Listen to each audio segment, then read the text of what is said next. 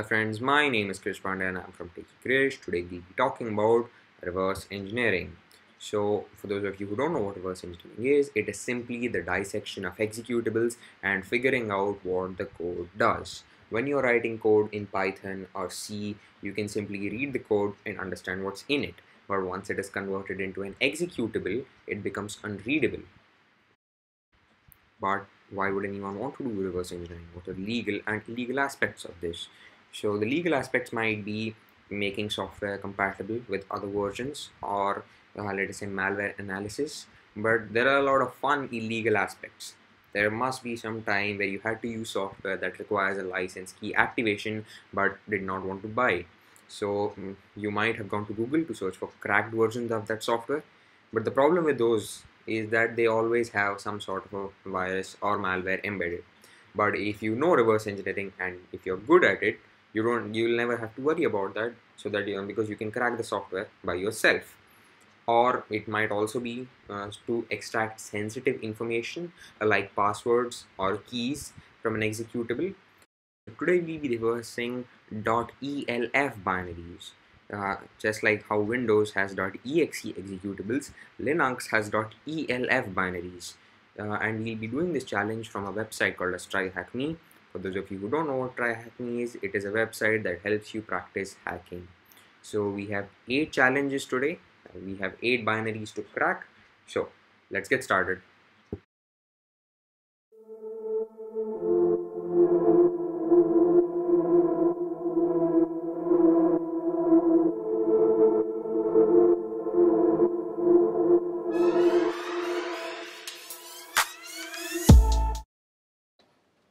For this entire video, I'll be using a tool called as Radar 2. Radar 2 is a reverse engineering tool, and we may for the first 4 challenges, for the first 3 or 4 challenges, they are very simple, so you can do it in the more so you can run it by using strings, but I won't be showing that, so you get adjusted to using Radar 2 by the time you get to the tough challenges. So you run R2 debug, and then we'll start with crackme 1 over here. We'll start with the easiest challenge of all. Okay, so first we start by pressing AAA. So this tells it to analyze everything. Okay, so now that it has analyzed everything, let's look at all the functions running here. Now the one function to look into in every binary is main. So I'm just going to, so now I'll run pdf at the rate main, and now this will give me every single thing that is in the main function. So let's start examining this. So these are all the variables that the program requires. This variable is an argument.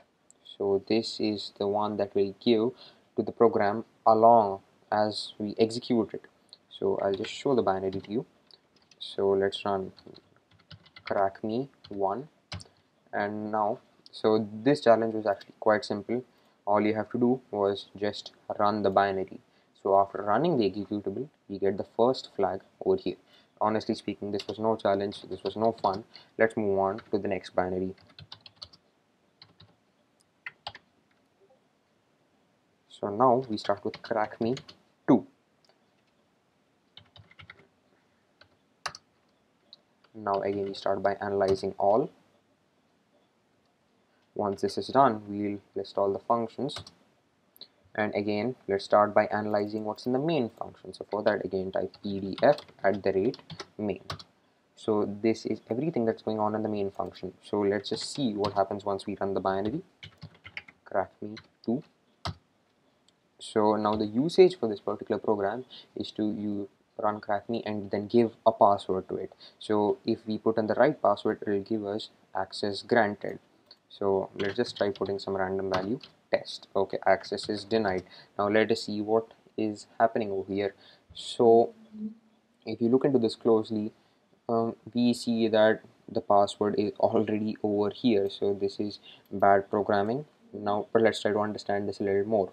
So when we go on looking at this part of the program, it just checks if the value that you have given is nil or not. If it is not nil, it goes directly to this part of the program. As you can see, it makes a jump. to this particular register, and all of this is written in assembly. Like this part of the third section is written in assembly. These are all the register names. So it checks if there is something in the value, and then it goes to this particular part.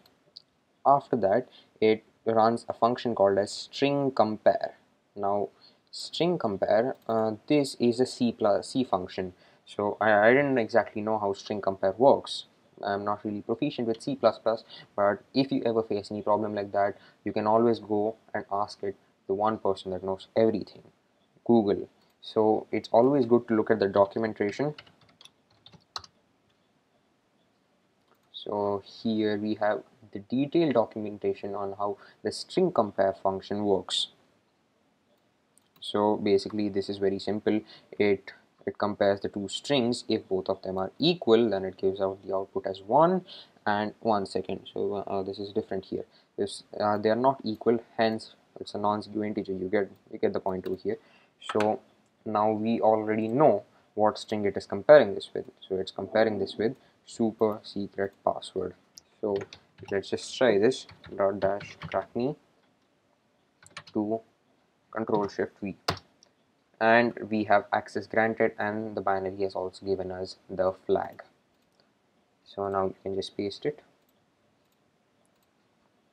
Now let's move on to the next binary.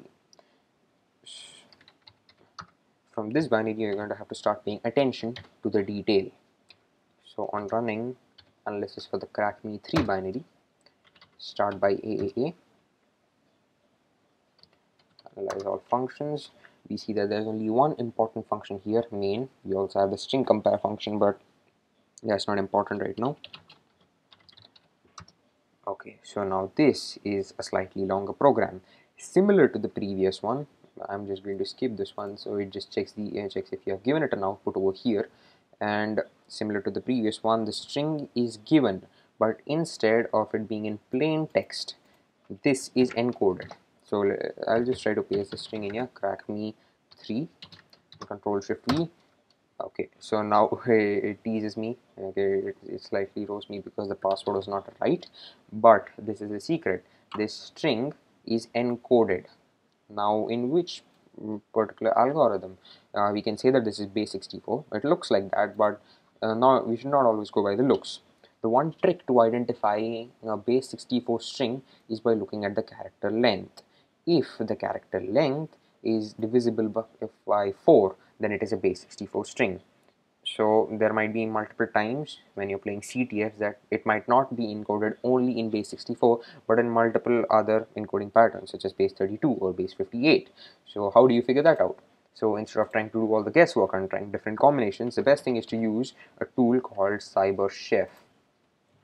So once you go to CyberChef, just paste the output over here and then import a module called magic, and this will automatically decode the string for you and try every possible combination. So right now this was completely simple. This was encoded only in base 64, but this is always a useful trick, so keep that in mind when you cannot encode a string that looks like base 64. Maybe it's encoded in other formats. So now let's go to the fourth binary. Now the fourth binary is where it started to get challenging for me. I started reverse engineering just a few days back. I found this topic really interesting. That's why I decided to make a video on it. So again, here we go to the main function. Okay, pdf@main.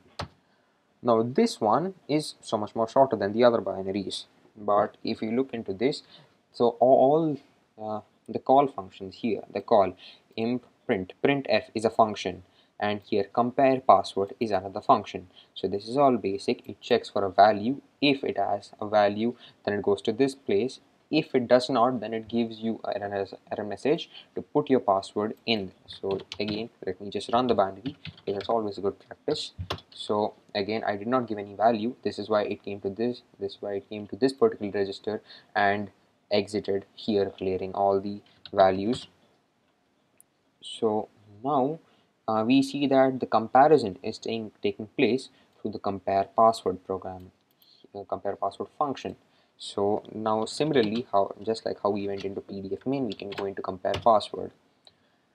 Now that we are in compare password, we see that this is running, this compare password function is running string compare inside this.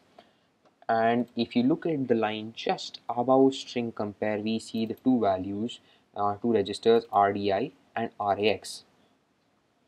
So we know that string compare is using these two values as its comparison. Now this in assembly, this is always the function.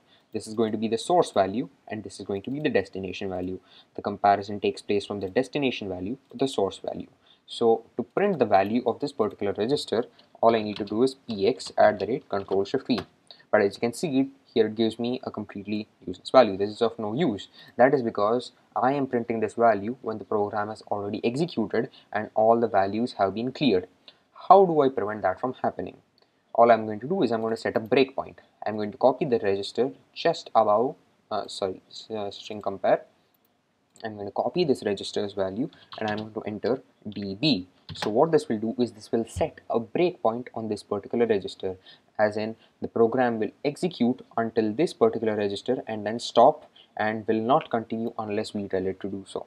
So now the breakpoint is set, and so the thing is we also have to give it some sort of a value, as in crack me 4. We need to give it a value password bit. We cannot do that like that. This is exactly why we'll have to set run a new function called OOD, and here we can give our value. So this will be used as the argument. So now the argument is set, and now we can run DC to continue running. Now it says to us that it hit the breakpoint over here, the same place. Now I can just go back to that function, compare password, and as you can see, the program is telling me that it stopped right here.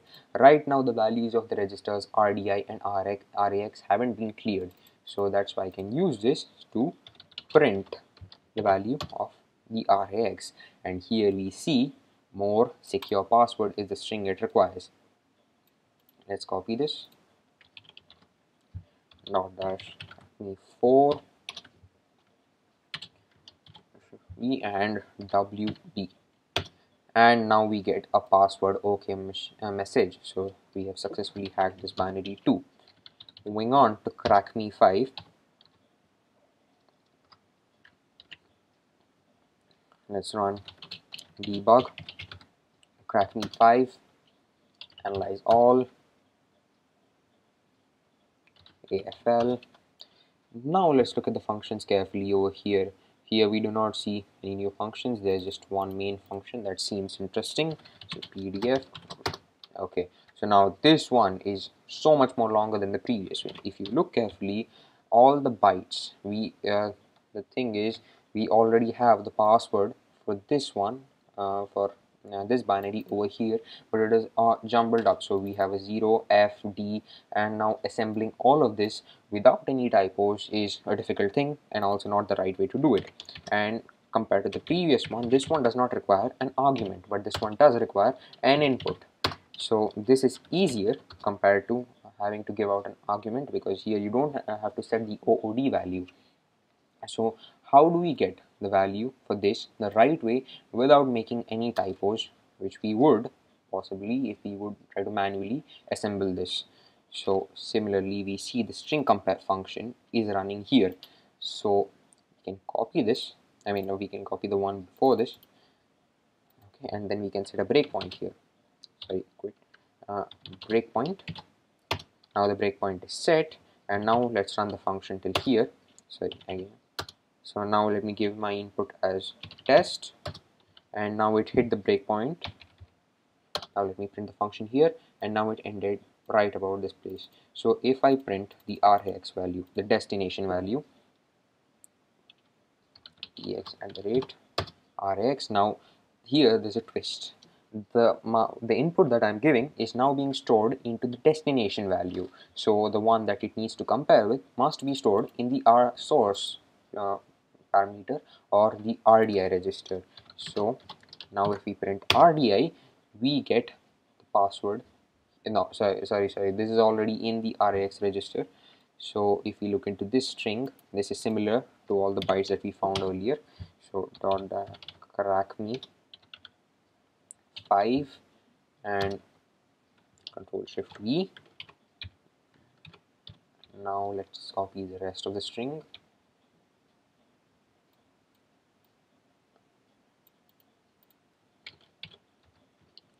Shift V. Now we get the output as good game, and I forgot to tell you that the whole goal of CrackMe 4 was to CrackMe 5 was to put a string such that the output will be good game. And if we put something else here, it gives us the output always dig deeper. So we have also solved this binary.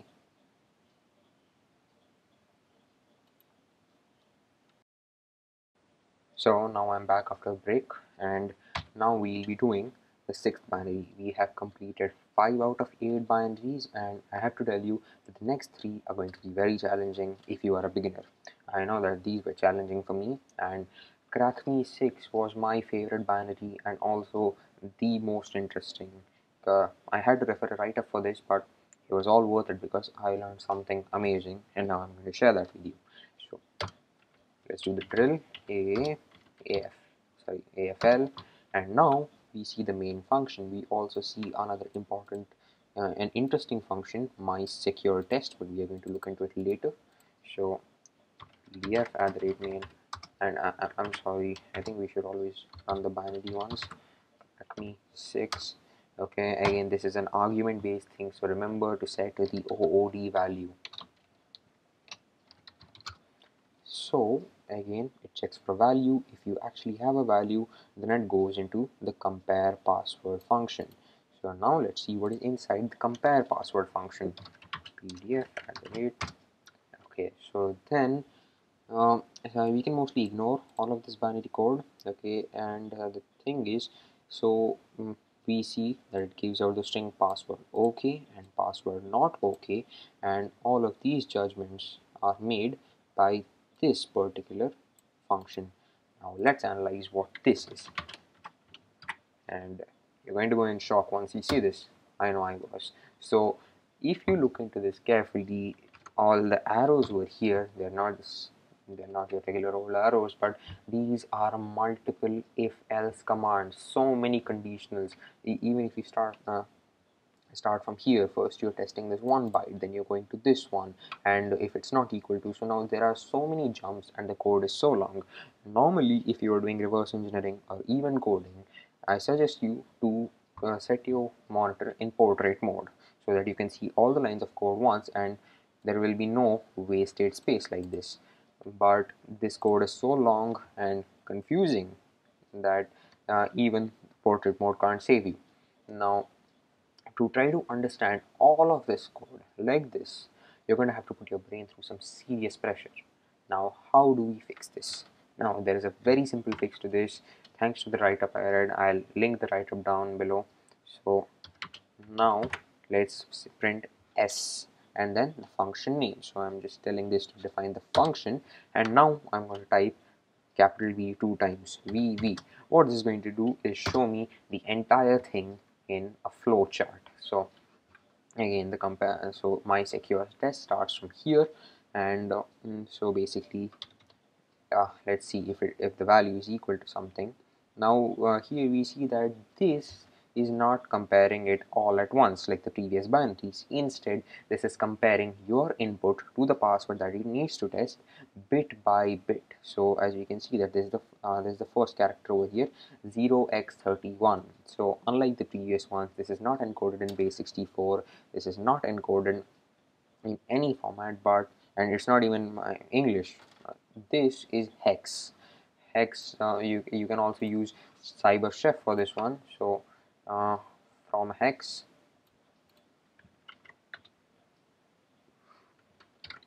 so you can ignore the 0x and the prefix of 0x in front of every hex character that you see. So let me just type 31 and it gives me, so 31 is equivalent to 1. Now let us try to figure out all the bytes that we can get. So if this has the byte 31 and then it goes into another conditional which has another byte. So if there is a byte called 1, the byte 1 is at the starting, then it goes to the next conditional which checks for the byte 33. Now it's best if you keep on noting this simultaneously. So 3 corresponds to 33 corresponds to 3. Then let's go to the next one. and we see that this uses 33 two times. So let's type in 33 again. So till now the password is 133. After this we get the next byte it corresponds to is 37. So output is 1337, and the next byte we get is 5F.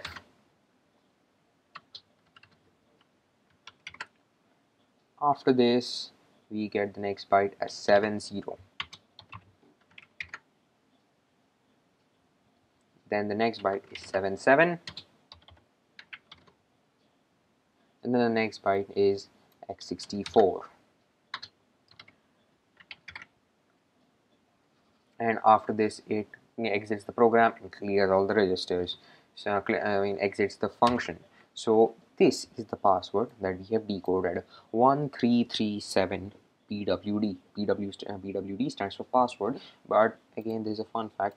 What does 1337 stand for? So 1337 is nothing but leet, as in 1 is similar to L, 3 is similar to E, and then 7 is similar to T. So this stands for leet. Now what exactly is leet? Leet is a language. You can consider leet to be a language. So basically it is nothing but it's like you using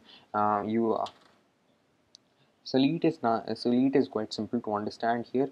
In your passwords there are instances where you replace A with the @ symbol, you replace I or L with the exclamation mark. Similarly, so basically leet is all about replacing characters with similar looking numbers or even special characters.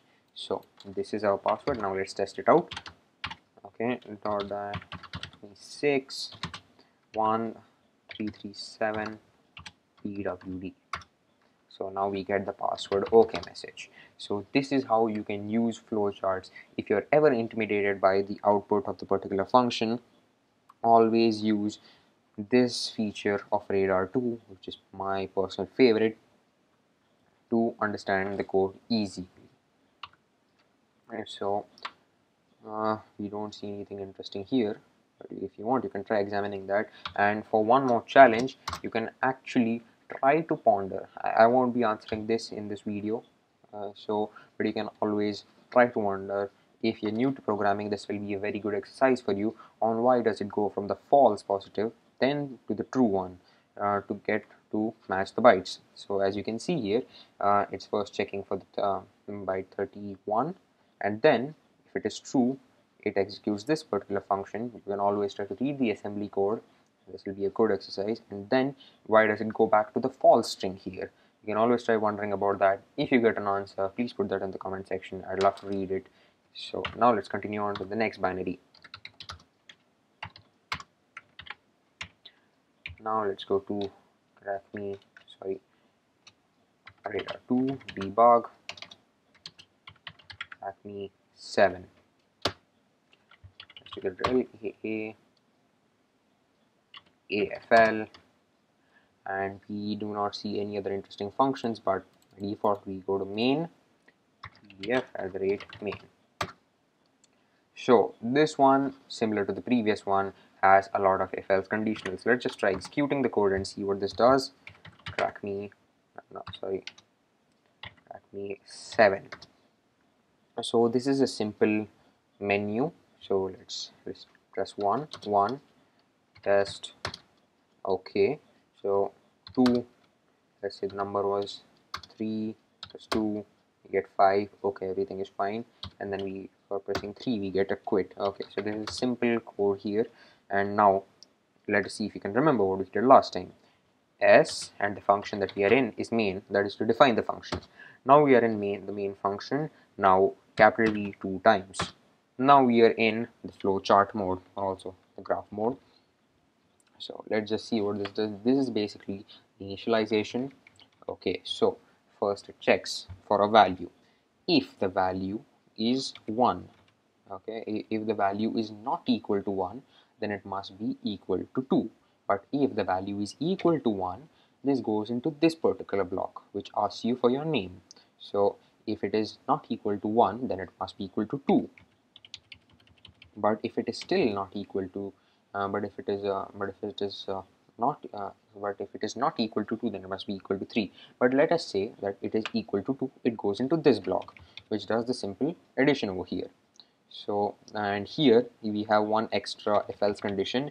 If the number that you have given the first time is actually a number and not a string or a character, then it goes into asking you for the second number, and then adding that if you give it an output or a character instead of a number, then you get the value unable to read the number. Let's see what happens when you go to third. So if you go to the third value over here, we get so it asks it runs the code goodbye, but let us say the value is still not third. So make sure, so what value can you put other than 1, 2 or 3? Remember not to put a string, because if you put in a string or a character that is not a number, it will immediately exit the code saying unknown input. So we know now that we need to put a number here. So let us see what exactly is it expecting from us. So so if we do not put, so now we know that it is comparing with this value 7a69. If it is not equal to this particular value, then it quits the program saying unknown choice. But if we get this value right, it prints the output wow. So what happens after that? Then it runs a function called as give flag. Now I already tried looking into the give flag function. If you wanted to go and look into the give flag function, that's very nice, trust your instincts, but you won't get anything in there. So let's just find out what this value is about. So again, for this I'll be using a rapid tables hexadecimal to decimal conversion. So because it requires a number here, so the hex character is 7a69. 7a69. After converting this, we get the number 31337. Now similar to the previous one which read elite, this reads elite. So let's just try doing that here. So crack me 7.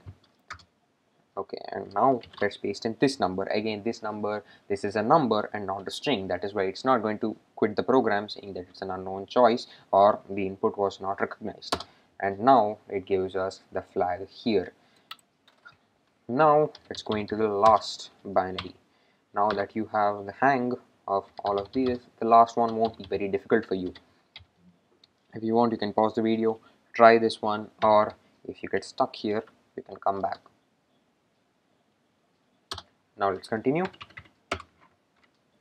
AFL, and then we don't see any interesting functions, and let's go to main. PDF@main. Now this is so much more simpler than the previous functions. If you look into the output, again you must realize that this is mostly the initialization part. If the input is not nil, then it gets us to this part where it runs a function called as imp_atoi. Now if you look into this actually looks like a programming, it looks like a C syntax. That means this must be a C function and not a custom made one. Now I don't know what atoi is, so the best thing to do is atoi man page in Google. Man is short for manual. The atoi function, if you read this, you're just going to see that the atoi function converts a string into an integer. So now here you can, if you want, you can always use the flowchart mode, but this one is rather simple, so I'll be running it in this mode. So we can see that it is comparing. So first, whatever output you give is being converted into an integer. What happens next? Whatever output you give will be converted to will be compared with this hex value. But here's the twist. Now since you have given an integer, this must also be converted into a decimal value. So let's figure out what the decimal value for this will be.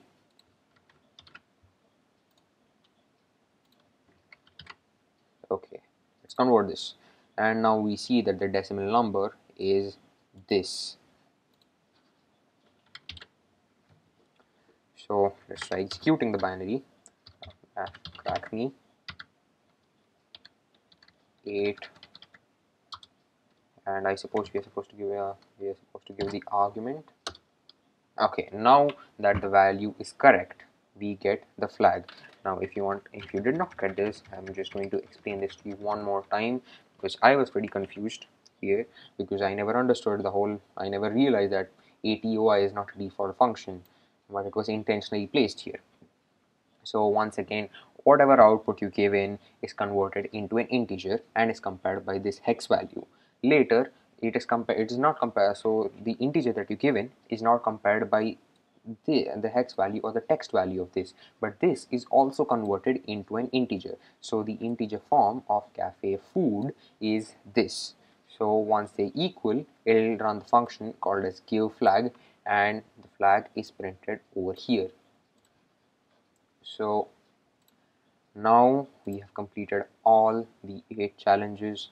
I hope you enjoyed this video and I hope you learned something from this. Again, this is one of the easiest challenges out there. Okay, reverse engineering, as I heard it, is a lot more harder than this, and I'll also try to make videos with harder challenges in the future. So if you have any doubts, please enter this in the comment section. Before stopping the recording, well, I'd just like to summarize the entire thing by final. I'd just like to summarize the UI by final. All the values in green over here, these are register numbers. All values such as JE. JE here, J stands for jump, E stands for equal. So if this equals the particular value above, then it will jump to this particular register. Now if you're using radar 2, you will have all of these marked by arrows. So JMP, when compared to JE, or JNE, where JNE is equal to jump, and J stands for jump and NE stands for not equal to, JMP is an unconditional jump. So no matter what, so it does not require any condition, it will always jump to the particular register that it was given to. And always, if you want to read the value of a particular register, make sure you set a breakpoint before a function is run over it, otherwise you will get completely useless values. And the last part of the code, because of the last part of the code, all the values will be cleared and you will have nothing, because I was stuck on that for a long time.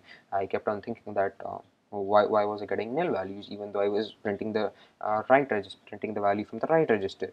It is because I did not set a breakpoint. So I hope you enjoyed this video, and